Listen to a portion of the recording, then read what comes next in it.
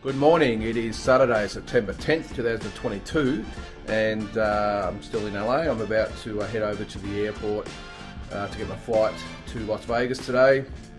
Got about 4.5, 5 hours sleep last night, which wasn't ideal after only 4 hours on the plane, but it is what it is. I'm sure I'll get plenty of time to rest in Vegas, but yeah, heading off at about 12:30 today, and we'll see what we can get up to during the day. So great to have you along.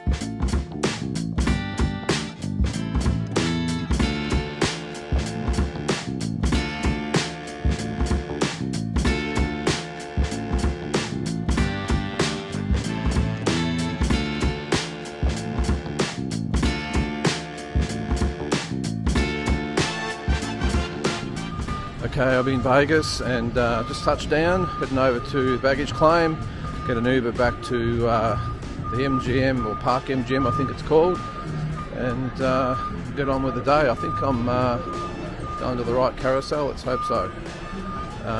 But yeah, beautiful day, can't wait to get into it.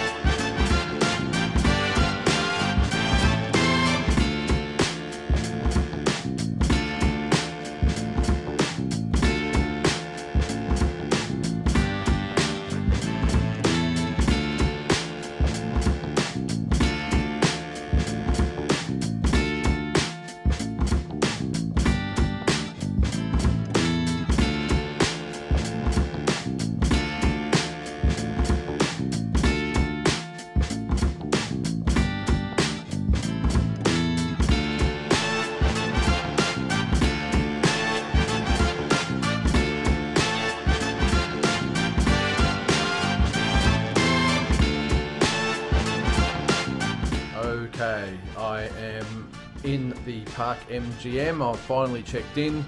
Probably know a little bit of drama. Oh, it's not drama at all, to be honest. But got to the hotel. Now apparently there's this new fandangle thing called, self check-in. You go in there and you scan the QR code and you do it all yourself, and you cut your own keys, whatever it is. So of course, I go to do that, and those that know me well know that I don't mix well with technology. It just doesn't work with me. I don't know why. So of course the self-check-in doesn't work. Worked for everyone else, by the way, but not me. So I go and line up. I wait in line for about sort of 20 to 30 minutes in the check-in line. So, which is all good. I'm on holidays. It's all it's you've got to be pretty casual and easygoing in these situations. So I get to the check-in counter and they tell me there's no rooms. Now you can imagine how that went down.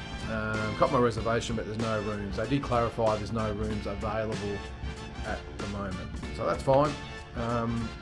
And they said, look, you know, it shouldn't be too long. We'll text you or email you, whatever it is they do. No problems. So I go and stand over.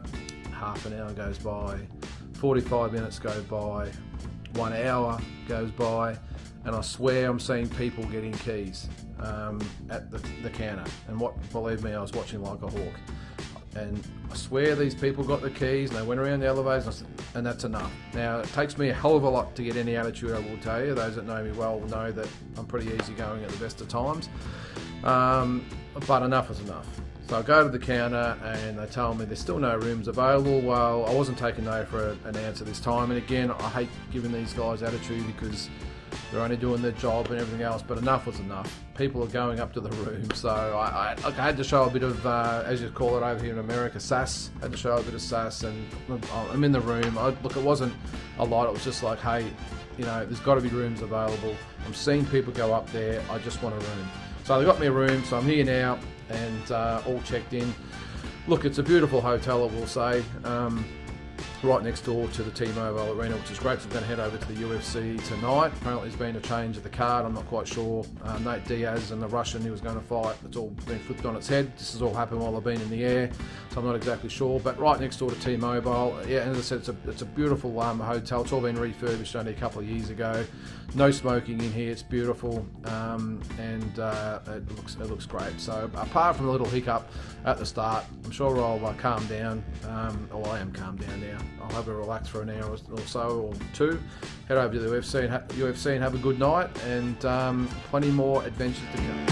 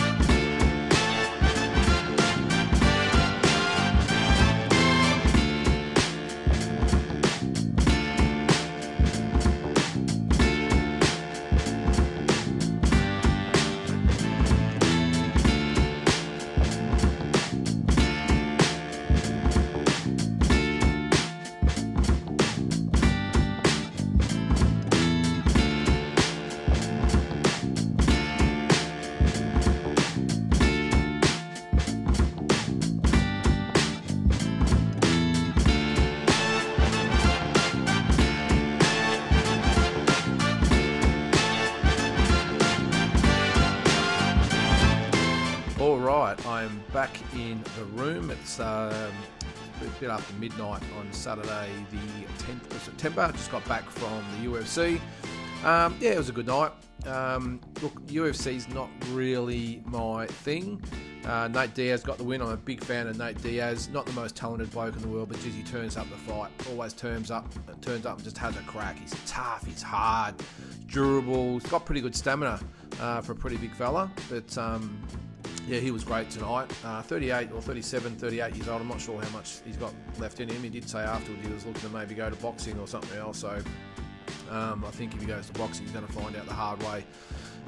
The boxing boys can throw hands pretty good. But anyway, good luck to him. A big fan. As I said, he's been good for the sport and good for combat sports in general. So one thing that really surprised me, well, not surprised me, but shouldn't surprise me, is that the UFC fans aren't exactly boxing fans, the same as boxing fans. A lot of testosterone at the UFC, I've got to say. It just had a different feel. Let's just say a lot of sleeve tattoos, a lot of chest pumped out. But look, they pay their money. Good luck to them. You know, they can do what they want. But yeah, there's a different sort of feel in the air at the UFC compared to boxing. And that's fine. UFC is only a relatively new sport compared to boxing, and it attracts, I think, a whole different type of crowd. I think boxing fans respect UFC fighters, but not a lot of them are right into it, and I'm one of them. I really do respect UFC fighters in good nick, and they have a crack, and they've got to know all those different arts, but give me boxing any day, that's all I'll say. But yeah, it was an eventful day. Obviously, you've seen that I've come from LA to Vegas. Had a little mishap with check-in earlier, but you know that sometimes happens. You get on with it. Yeah, it was a good night at UFC, and I've just been down to get a coffee. One thing that did strike me, actually, I've got to say, is that in Vegas, after about 11 o'clock, you can get a beer, you can get a pizza, you can get pretty much anything anywhere except coffee. So I had to go to Denny's and drink one of their let's just say muddy water type of coffees, but it's the best I could do. But look, it's love Vegas. You would have seen the earlier videos. It's a special place, and if you haven't been here for a big fight, make sure you get here at some stage because it's huge. So tomorrow is going to be a little bit the same as today. I'll get out and see a little bit what's going on, of course, and bring the footage of that. But the really festivities for the boxing, for the CANELO Triple G fight, doesn't really start till Monday. They've got the grand arrivals, and during the week they have open workouts and press conferences and a few other bits and pieces. So we'll get as much of that as we can. Tassie's here on Monday, of course. We'll see what we can run into. So tomorrow will be a little bit, as I said, the same as today, with just the sights of Vegas. I'll get over to the MGM. They normally have a setup over there with with a fight theme to it. So, and we'll see who's kicking around. So until then, see ya, and yeah, thanks very much for following the journey.